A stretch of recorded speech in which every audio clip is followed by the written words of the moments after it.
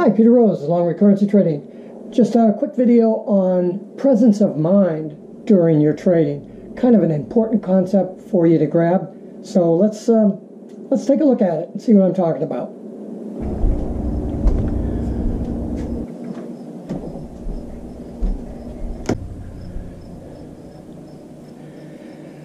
Presence of mind. What's that all about?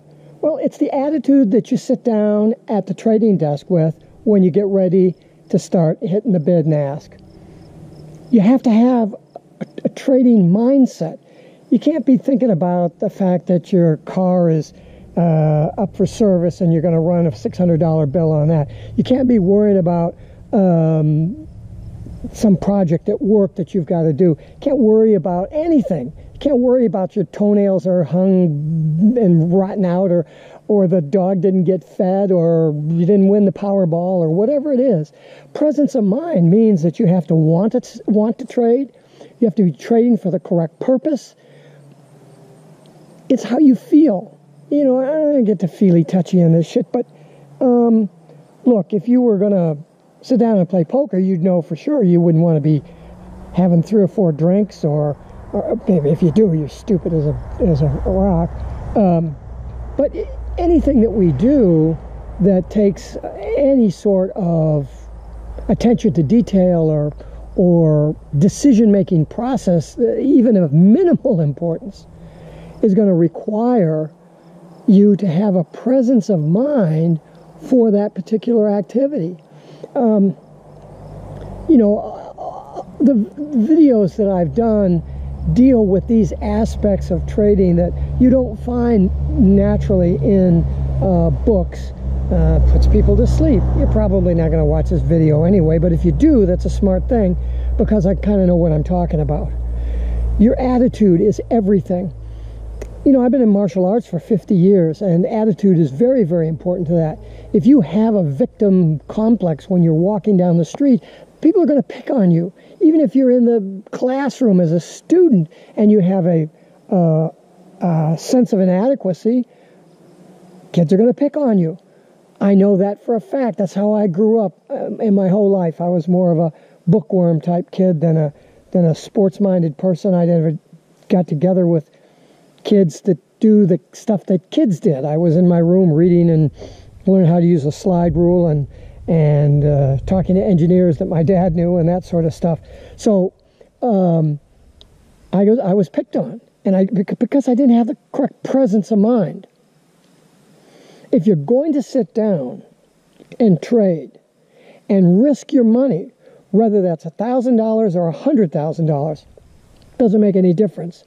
You better be sharp. You better be on point with your attitude as to why you're there and what you're trying to accomplish.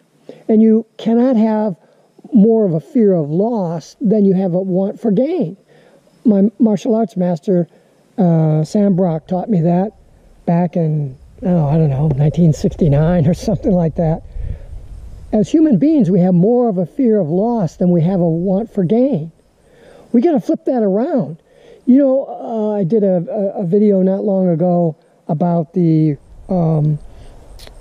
reward to risk ratio and how most people misinterpret that as being risk to reward and all the crap that goes and that's involved in that.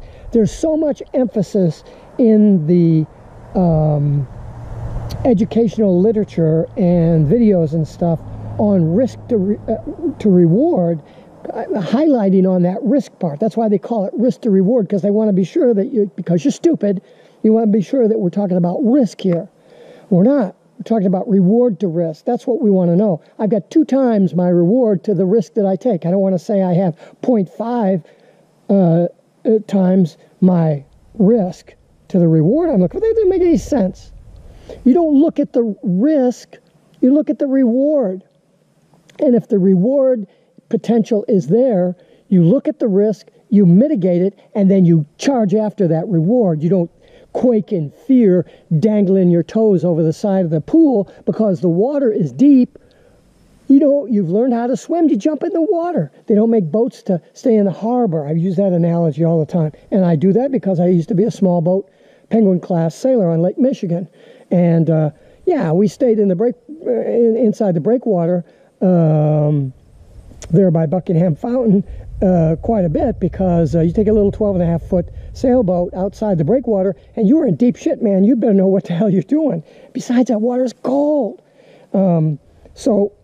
You mitigate the risk. If you're going to go outside that breakwater, you mitigate the risk. You have your life jackets on. You got everything stowed away good. You got your stays set at the correct tension to keep the mast from snapping if the wind comes up on you. All these things. And then you enjoy the sail. You get out there and you crash through the waves and you get your face wet and you just have a great time. And then you come in after the experience and then you got shit to talk. You know what I'm saying? Then you got stuff to talk about. But if all you're doing is quaking down on the floor of the boat, or wringing your hands over the risk that you took, or the loss that you took because the risk was too great in respect to the reward, that isn't where you want to be as a trader. That's not the correct presence of mind.